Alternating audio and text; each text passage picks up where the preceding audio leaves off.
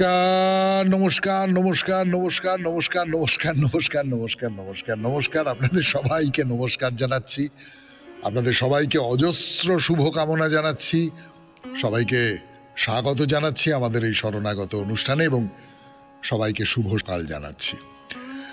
বেনি মাধবশীলের পঞ্জিকা অনুযায়ী আজকের দিনটার কথা বলি। আজকে 19শে ফাল্গুন 1430, ইংরেজির 3রা মার্চ 2024, রবিবার। আজকে রবিবারের শরণাগত।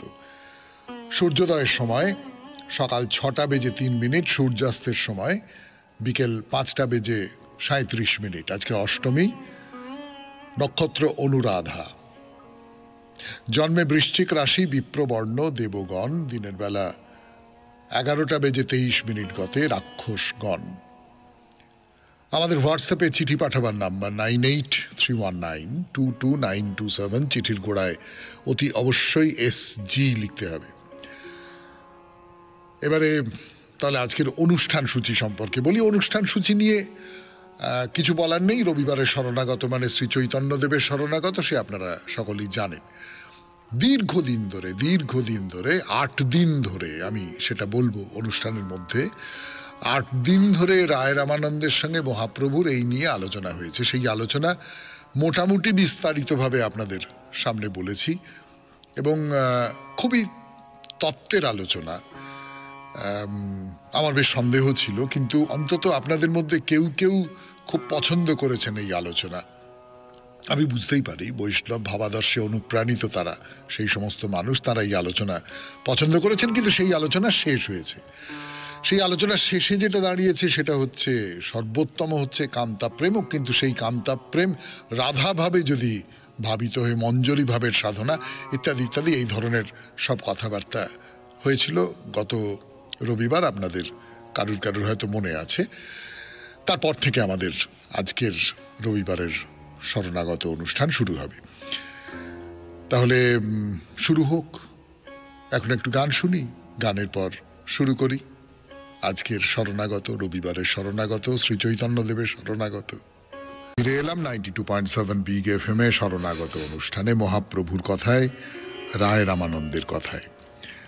অনেক দিন ধরে তত্ত্ব আলোচনা হয়েছে, অনেক দিন ধরে, সত্যি সত্যি, এবং হিসেব মতো 8 দিন ধরে মহাপ্রভু 8 দিন ধরে রায় রামানন্দের সঙ্গে সাধ্য সাধন তত্ত্বের আলোচনা নিয়ে মগ্ন হয়ে থেকেছেন এবং রায়ের মুখে রাধাকৃষ্ণের কথা শুনে আপ্লুত হয়েছেন। তার যে অভিলাষ ছিল রায় রামানন্দের মুখ থেকে তিনি কৃষ্ণ কথা শুনবেন, রাধার কথা শুনবেন, তার সেই আকাঙ্ক্ষা পূরণ হয়েছে।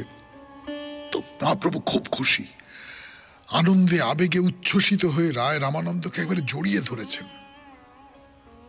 এই আলোচনাটা হতো কখন? সারাদিন ধরে রায় রামানন্দ রাজকার্যে ব্যস্ত থাকতেন। সারা রাত ধরে মহাপ্রভুর সঙ্গে আলোচনা হতো। ভোর হলে আবার রায় রামানন্দ রাজকার্যে চলে যেতেন, মানে ঘুম বাদ। এই 8টা রাত এবং 8টা দিন, দুটো আলাদা কাজে, একটা রাজকাজ, একটা তত্ত্ব আলোচনার কাজ, রায় রামানন্দের কেটেছে, নিদ্রাহীনভাবে কেটে গেছে। এখানে মহাপ্রভু 10 দিন থাকবেন বলে এসেছিলেন, তার মধ্যে মোটে 2 দিন বাকি। এবার তো চলে যাওয়ার সময়, সে কথা ভাবছেন, কিন্তু রায়ের মন ভরছে না।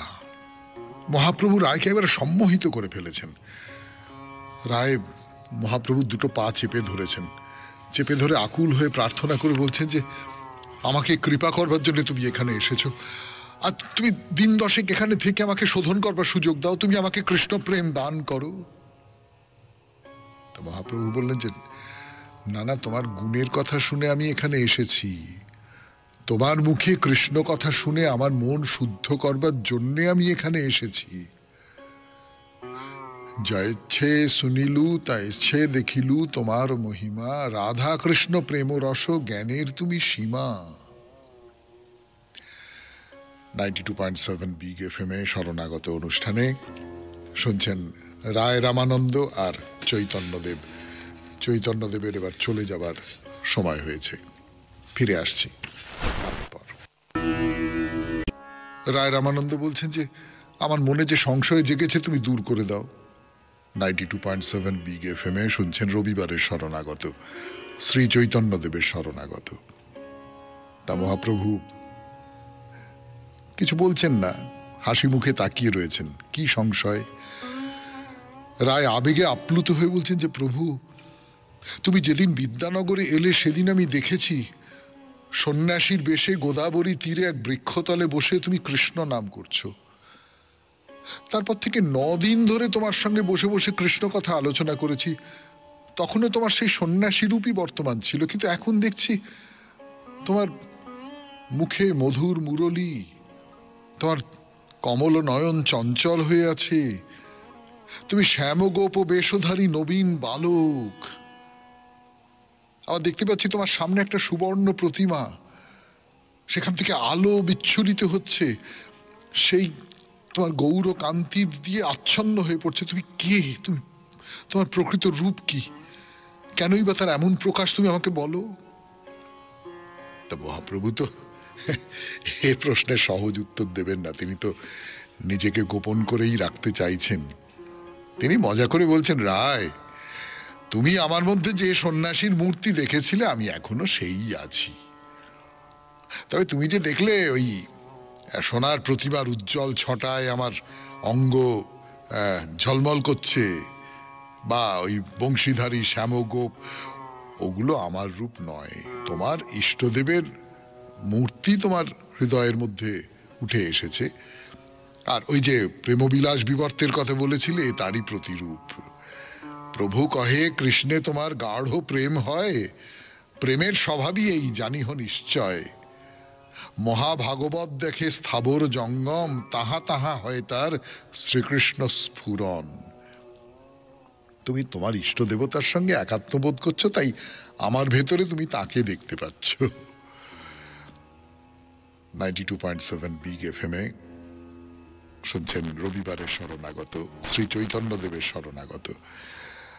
ফিরে আসছি গানের পর। মহাপ্রভুকে একটু আগে 92.7 বিগ FM এ রবিবারের শরণাগত অনুষ্ঠানে যে কথা বললাম আপনাদের, যে রায় তার মধ্যে সেই শ্যামের বালক রূপ দেখছেন, হ্যাঁ, এগুলো তো এমনি এমনি হয় না, সত্যি সত্যি তিনি অনুভব করেছেন। কিন্তু মহাপ্রভু তো নিজের পরিচয় দেবেন না, তিনি মজা করে বলছেন যে তুমি তোমার ইষ্ট দেবতাকে ওই রকম করে দেখেছো। আসলে রাধাকৃষ্ণে তোমার গভীর প্রেম থাকার জন্য তুমি সমস্ত বস্তুতে রাধাকৃষ্ণের রূপ দেখছো। কিন্তু কাকে ভুলাবেন মহাপ্রভু? রায় তো পণ্ডিত, বিচক্ষণ এবং ভক্তি আছে, তার ভক্তিপ্রবণ মানুষ, তিনি এই সমস্ত কথায় ভুলবেন? আর তাছাড়া মহাপ্রভুর সঙ্গে কয়েকদিন থেকে তার আচার আচরণ দেখে রায়ের হৃদয় তো একেবারে ভাবে উত্তল হয়ে আছে। একটা ভালোবাসা যেরকম একটা অবুঝ হয় না, সেই রকম একটা অবুঝ ব্যাপার তার ভেতরে তৈরি হয়েছে। কিন্তু তিনি তো মহাপ্রভুকে কিছুতেই ভোলাতে দেবেন না। বলছেন, প্রভু, তুমি তোমার কপটতাটা ছাড়ো, তুমি তোমার নিজের স্বরূপ আমার কাছে উন্মুক্ত করো। আমার স্থির বিশ্বাস, রাধিকার ভাবকান্তি করি অঙ্গীকার, নিজ রস আস্বাদিতে করিয়াছ অবতার। মানে তুমি রাধার ভাবকান্তি নিয়ে তুমি নিজের যে রস, প্রেমরস আস্বাদন করবার জন্য তুমি অবতার হয়েছ। ওই যে রাধার ভাব, আর বাইরে রাধা এবং ভেতরে কারো, ওই যে সেই শ্লোক আছে না, রাধা ভাব উদ্যুতি সুবলিতাং নৌমি কৃষ্ণ স্বরূপম। বাইরেটা রাধার, ভেতরটা আসলে কৃষ্ণ। হে পতিত পাবন, জগতের মানুষকে কৃষ্ণ প্রেমে উন্মত্ত করতেই নবরূপে তোমার আবির্ভাব। আমার উদ্ধারের জন্য তুমি এখানে এসেছিলে। আমার সঙ্গে ছলনা করো না, বলো তোমার প্রকাশ মূর্তি ঠিক কি, তুমি আমাকে জানিয়ে দাও। তো রায় এরকম আকুল হয়ে বলছেন, তো মহাপ্রভু আর নিজেকে আবরণে ঢেকে রাখতে পারলেন না, হার স্বীকার করে নিলেন। বলছেন যে, রায়, তুমি যা দেখছো সেটাই ঠিক, এই আমার স্বরূপ, এই আমি রসরাজ, আমি মহাভাব, এই দুটোই একই রূপ। ভগবান শ্রী চৈতন্যদেব মৃদু হাস্য নিয়ে তার স্বরূপ দেখালেন। রায় তার দিকে তাকিয়ে আছেন, বিস্ময়ে আবেগে একেবারে নিথর হয়ে পড়েছেন, মুখে কোনো কথা হচ্ছে না, শুধু ভেতরে ভেতরে ভেতরে ভেতরে মনে হচ্ছে কি দেখছি, কি দেখছি, আমার চোখের সামনে কি, এ তো রাধাকৃষ্ণের অপূর্ব মূর্তি, যুগল সত্তায় প্রকাশিত। কই কই মহাপ্রভুকে তো দেখতে পাচ্ছি না।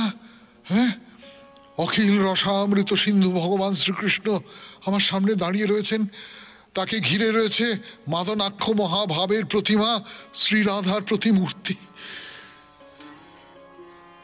রায় রামানন্দ অজ্ঞান হয়ে মাটিতে লুটিয়ে পড়লেন।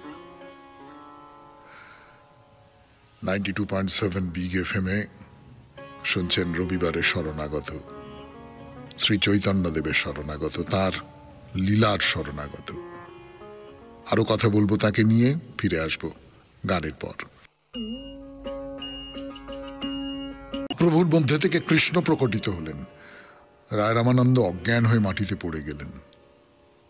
92.7 বিগ এফএম-এ শরণাগত অনুষ্ঠানে শুনছেন শ্রী চৈতন্যদেবের জীবন কথা। একটা কথা মনে রাখবেন, রায় রামানন্দ কিন্তু এমনি কোনো সাধারণ মানুষ নন। তিনি রাজ দরবারে খুব উঁচু পদে চাকরি করেন, অত্যন্ত জ্ঞান আছে, তার অভিজ্ঞতা আছে, তার এইরকম ভাবান্তর এ খুব আশ্চর্য। তিনি যেদিন প্রথম মহাপ্রভুকে দেখেছিলেন, সেই গোদাবরী নদীতে স্নান করে তীরে উঠে মহাপ্রভুকে দেখলেন এক নবীন সন্ন্যাসী, শুধুমাত্র কৌপিন পরে আছেন, গাছের ছায়ায় বসে চোখ বুজে আত্মমগ্ন হয়ে কৃষ্ণ নাম জপ করছেন।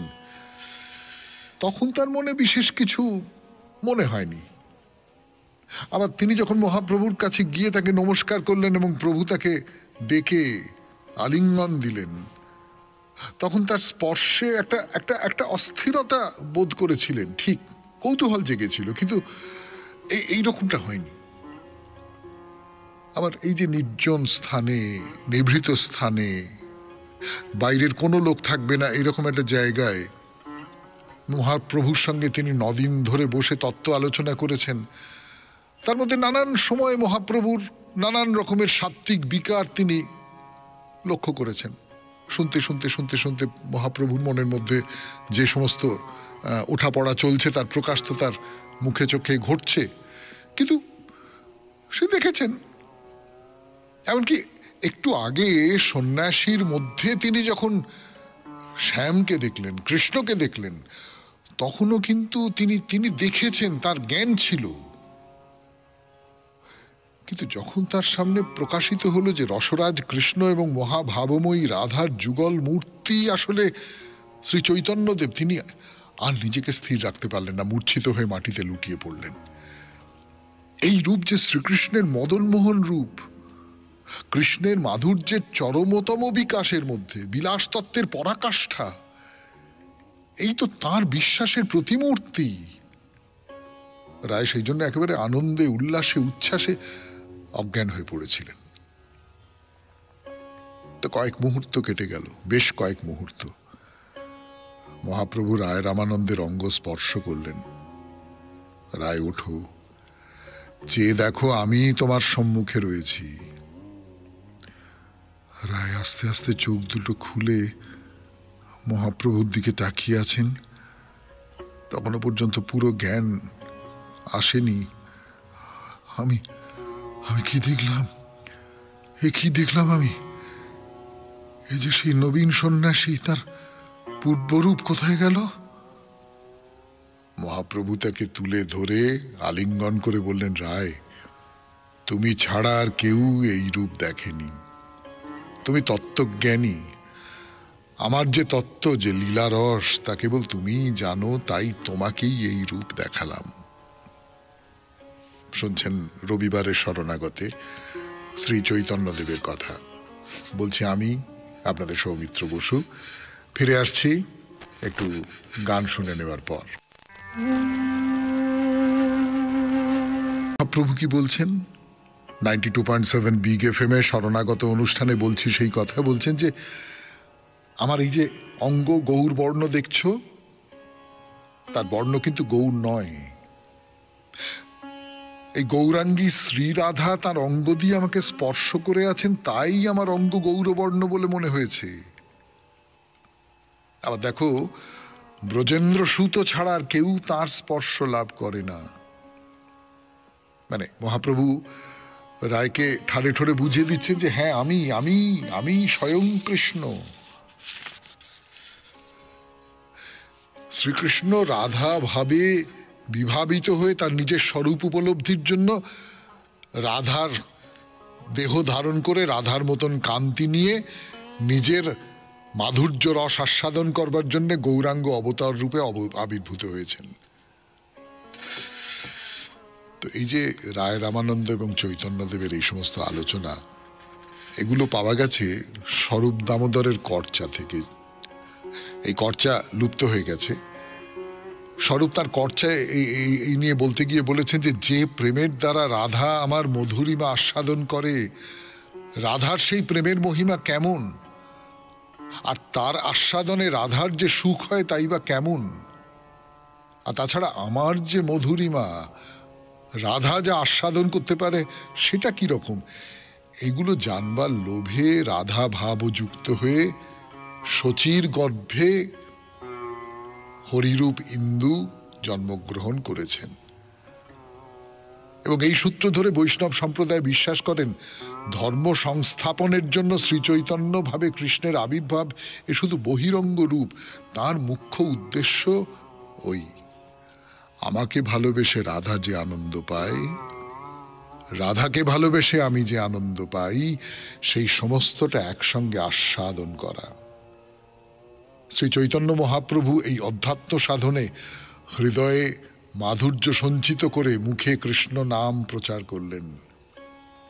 তিনি হরে কৃষ্ণ তারক ব্রহ্ম নাম শুধু মুখে উচ্চারণ করেননি, হৃদয়ের মধ্যে তাকে সেই ব্রজমাধুর্যের রস নিজে আস্বাদন করে নাম প্রচারে জগৎময় ছড়িয়ে দিয়েছেন। শুনছেন মহাপ্রভুর কথা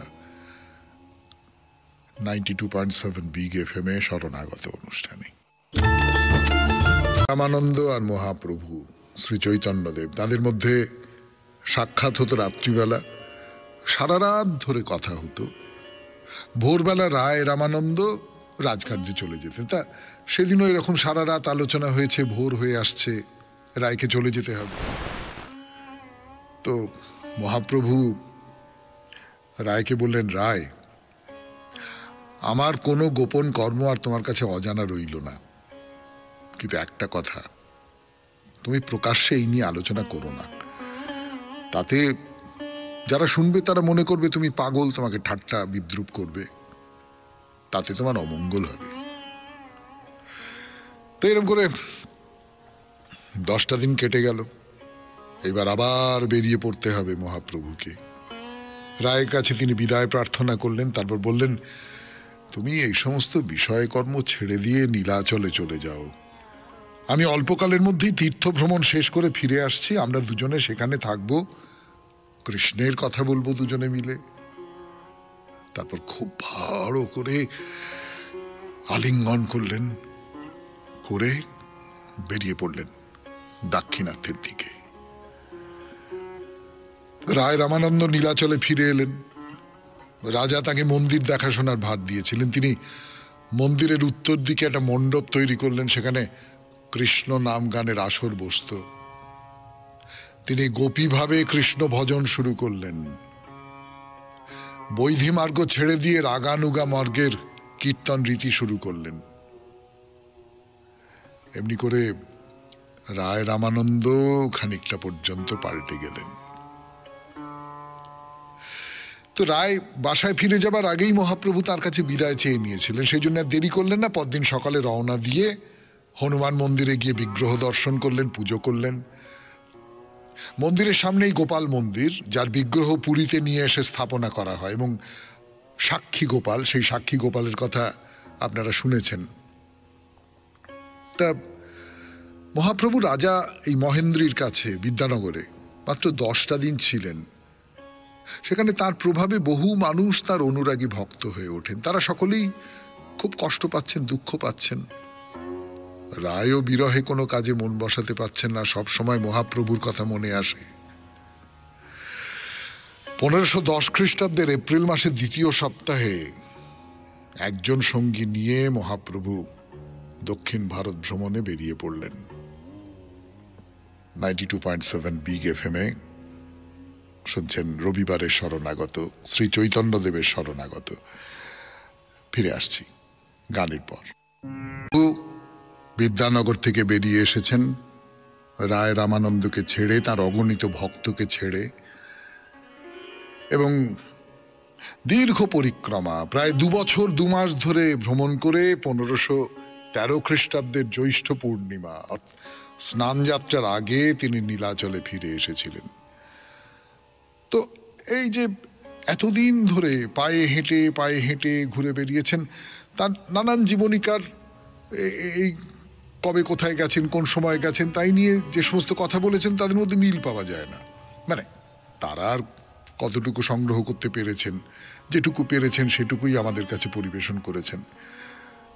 মুরারি, কবি কর্ণপুর, লোচন দাস, বৃন্দাবন দাসের রচনায় আছে যে মহাপ্রভু সেতুবন্ধ রামেশ্বর পর্যন্ত গিয়েছিলেন, কিন্তু এই পথ ভ্রমণ করে ফিরে আসতে তো এত বেশি সময় লাগার কোনো কারণ নেই। আর তাছাড়া বাংলায় যারা জীবনী লিখেছেন তারা বাংলায় বসে মহাপ্রভুর সম্পর্কে এত তথ্য কোত্থেকে পাবেন? কিন্তু কৃষ্ণদাস কবিরাজ, যিনি মহাপ্রভুর সব সময়ের সঙ্গী হিসেবে দামোদর, রঘুনাথ দাস গোস্বামীর এদের কাছ থেকে বিবরণ সংগ্রহ করেছিলেন জীবনী লেখবার সময়, তিনি, এটা সম্ভব যে তিনি এই ভ্রমণের বিস্তারিত বিবরণটা সংগ্রহ করতে পেরেছিলেন। তো তিনি যেটা বলছেন সেটা হচ্ছে মহাপ্রভু সেতুবন্ধ থেকে কন্যাকুমারী হয়ে মালাবার ঘুরে উত্তর দিকে এগিয়েছিলেন, কেরল হয়ে কোঙ্কণ উপকূল বরাবর গিয়ে কর্ণাটকের শৃঙ্গেরিতে গেলেন, সেখান থেকে মহারাষ্ট্রের পান্ডারপুর হয়ে গুজরাটের নর্মদা আরব সাগরের সঙ্গম ভারত বা ধনুস্তীর্থ ঘুরে ফিরে আসেন। অর্থাৎ একটা লম্বা অনেকটা পর্যন্ত, কেবলমাত্র দক্ষিণ ভারত নয়।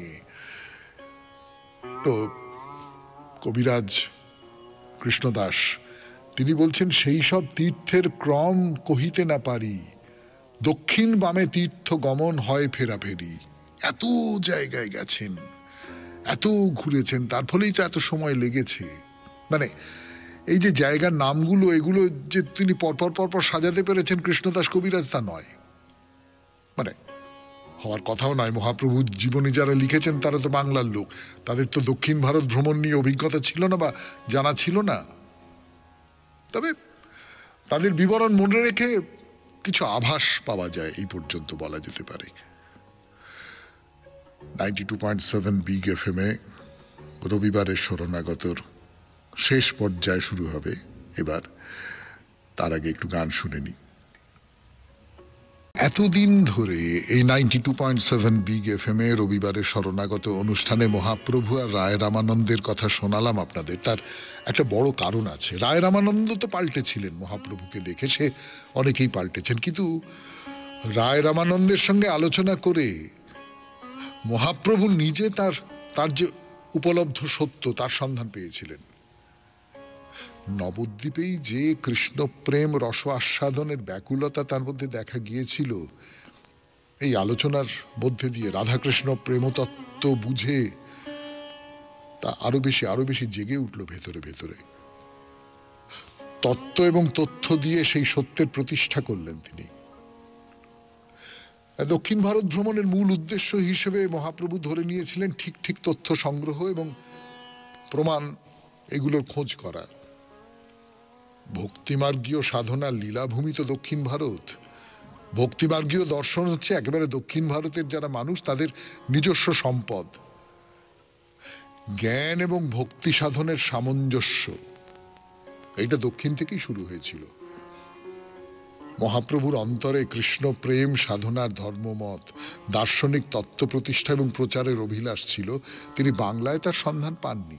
বাংলা তখন ধর্মের গ্লানিতে পূর্ণ। দক্ষিণে প্রেম ধর্ম মতের চরম বিকাশ, সেই জন্য দক্ষিণে যাচ্ছেন। এই দক্ষিণে যাওয়াটা তার কাছে মহাতীর্থ ভ্রমণ। তিনি কোথাও নিজের তত্ত্ব বা অনুভূতির কথা প্রকাশ করেন